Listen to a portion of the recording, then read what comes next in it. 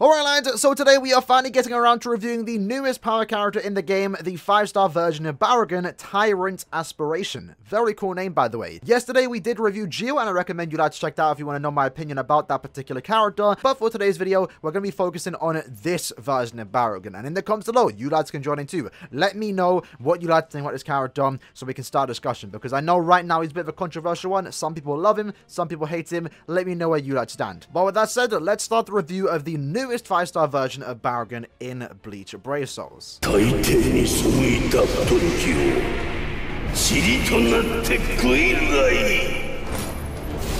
So BARRAGAN is an Aaroniero Spartan with the Hollow Kill ability. He is an SP orientated character, so he is all about doing damage with his strong attacks. Now in terms of his killer and attribute combination, he definitely fulfills a niche that doesn't need to be fulfilled because you obviously have a lot of great power Hollow Killers out there, but we haven't received a new one in quite a long time actually that he does have his place to stay for the most part if you are in need of a new power Hollow Killer, for example. Looking at his skills though, you can see he comes with the following set of skills: Bruiser plus 20%, damage inflicted at full stamina plus 20%, debilitator for 5 seconds, devastation 40%, diminisher for 10 seconds, we'll talk about that in a minute, frenzy plus 1, guard break, strong attack recharge minus 12%, so that does come built into the character because he does have a strong attack damage soul trait and also weakened defense. All of his attacks inflict weakening and drain but his SA2, and his SA2 is a debuff move. And then if you look at his innate skills, he does get an extra 6% recharge but only when at full stamina, freeze duration minus 100%, and also sprinter plus 1. So what you can see as a character, he is all about doing damage at full stamina. He wants to stay at full stamina because 2 of his skills,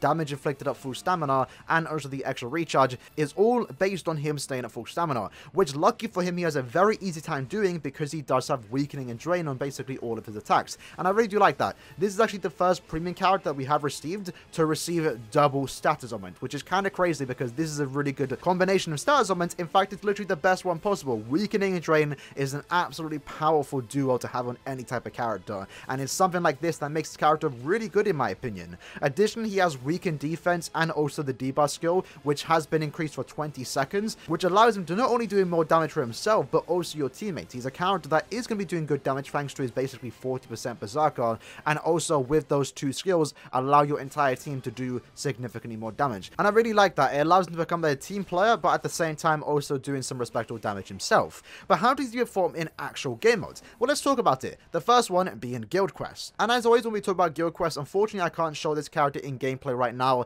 but I do know enough about the game to give you my opinion on it and how he will perform. Additionally, on the screen right now is an example team of what you can actually bring, and it is going to clear Guild Quests very easily. Now, one thing you need to keep in mind when it comes to this BARRAGAN and Guild Quest is that the debuff skill that he does have, unfortunately, is actually classed as a melee attack. And of course, because he is a ranged character, you're going to be bringing him into the ranged Hollow week of Guild Quest. And even though he has freeze immunity, which is great for this particular week, and also IT, unfortunately, because his SA2 is a melee attack, it's going to be doing 0 damage. Literally 1 damage, because he doesn't have sharpshooter, he doesn't have ignore range resistance. It's going to mean he's going to only have 2 strong attacks to do damage, and that really does suck. Luckily, his SA2 still at least does something to the boss, that being, you know, the lower defense, but it is still like a massive oversight for this character that I'm not sure if KLab even realized when actually making him, which really does suck. Luckily though, we know he's weakening and draining over the attacks with the fact that he can still do some respectable damage, and also the fact that he does have weakened defense. With weakening, by the way, if you get this character T20 for example,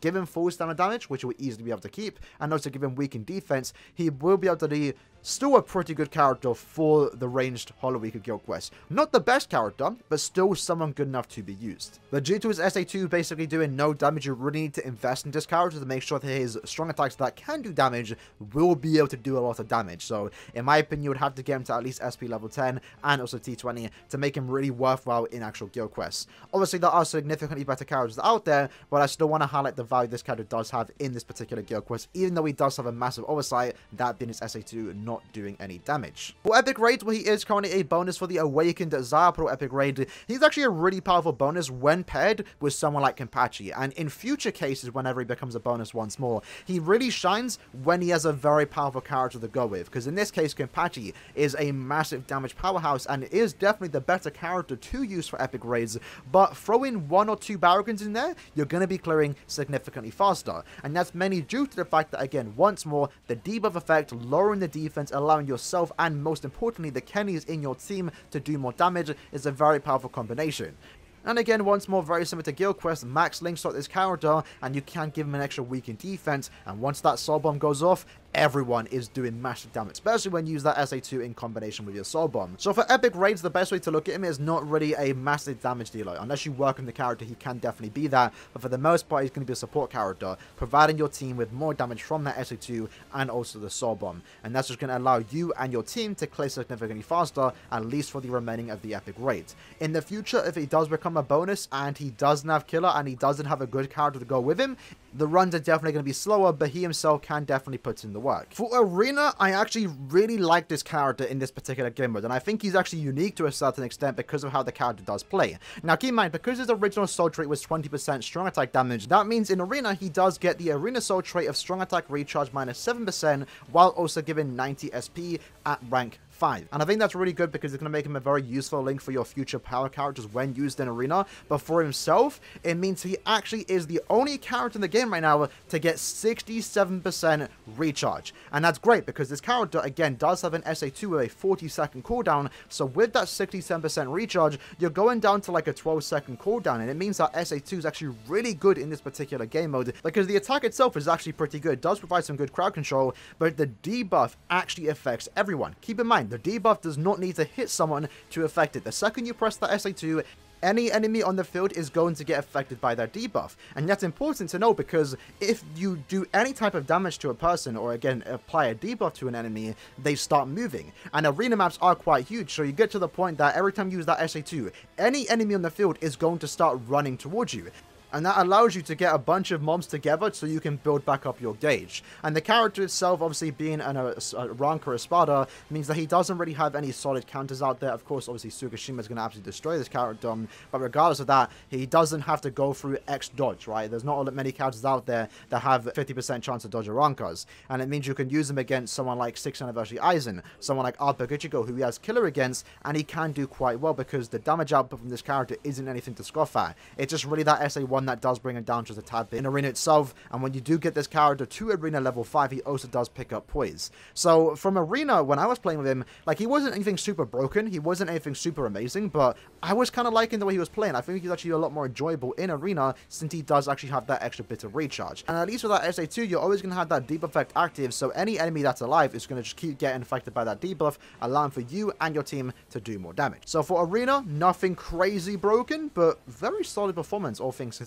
For IT and IZ, this character, again, is a very solid character. For IZ, a lot of times when you are bringing a character like this, you're more so carrying the pot characters. And I don't think he's going to be that good for a carry. Sure, if you have a max percentage, you can definitely do that. But 1 out of 5, he's a very slow character. He isn't a character that you're going to be clearing very fast with. It's definitely a slower pace compared to some of the newer characters out there. But he can definitely clear it very safely for the most part. Because again, keep in mind his damage output and this character in general is all about being at full stamina, which you can easily do thanks to his SA1, 3, and also Nad Strength. For Inheritance Shrouds, again, it's very solid. He does have the SA1 and 3 that can inflict weakening. Would have really preferred if that SA2 can also inflict weakening or drain for the most part. Because Inheritance Shrouds, it's all about inflicting status ailments. And this character, his SA2, which is a Vortex move, would have been perfect for inflicting status ailments. But because it is a debuff effect, it doesn't have any status ailments whatsoever. Which again, once more, is something that I really would have liked to see Caleb change in the future. Or at the very least, if they would have done it with this character. It would have been significantly better. But again, the survivability in this character is definitely nothing to scoff at. The weakening and drain will keep him alive. And at the very least, when using this character Inheritance Shrouds, when it is the Hollow IT quest, you will be going up against freeze balls, which lucky for him, he's immune to. So overall, what do I think about this character? Again, as already displayed, I think he's a very solid character with some massive glaring issues. I'm not going to lie to you, lads. I do think that SA2, while it is a strength, it definitely is a weakness, more so in Guild Quest, for example, because it does no damage. And the fact that, again, once more, he doesn't inflict stats on that SA2, I would have really loved to see that get changed, because it would have made him significantly better in IT. While I do value his survivability, his damage output isn't anything super insane. It's good enough, don't get me wrong, It's definitely good enough. But with that SA2 being on the cooldown, it actually is, even with that extra bit of recharge that you have built into the character, you are a lot of times waiting a couple seconds to use a strong attack too. Personally, I didn't really mind it, but it is definitely an issue depending on your playstyle. Personally, what I would have loved to see change in this character was that SA1, because the SA1 is basically the attack you're going to be using a lot, and the SA1 isn't really compensating for the SA2's super long cooldown. Again, I don't think it's a problem, I don't think it ruins the character, but he could have been better had he been given a better SA1, because he really does need it with that super long cooldown SA2. So overall, again, I think he's a very solid character. Personally, I actually really like the way he turned out. Visually, he looks great. His Storm animation is definitely one of the best in the game, in my opinion. Definitely for this year, at the very least. I think he's a really cool character. He has a lot of usage. I enjoyed myself when playing with him, but it really comes down to if you really like his gameplay. For me, if I did pull him, I would use him a lot. But unfortunately, I'm stuck with 5th Anniversary Ichigo. And that's not a bad thing. 5th Anniversary Ichigo's busted. He's amazing. But I'm tired of using him. I wanted to use a new character like this, BARRAGAN, because he definitely does look a fun character. But if you're not a BARRAGAN fan, and you have someone like 5th Anniversary Ichigo, at least with some dupes invested into him, you probably really don't have a need for this particular character. But that doesn't make him bad. He just has a few issues that are stopping him from being, you know, top 10 character in the game at the very least. But as I said, that was my opinion on this new BARRAGAN Tyrant's Aspiration version. In the comments below, let me know what you like to think about this character. I'm curious to know how you feel about him, and I'll see you next time. Peace.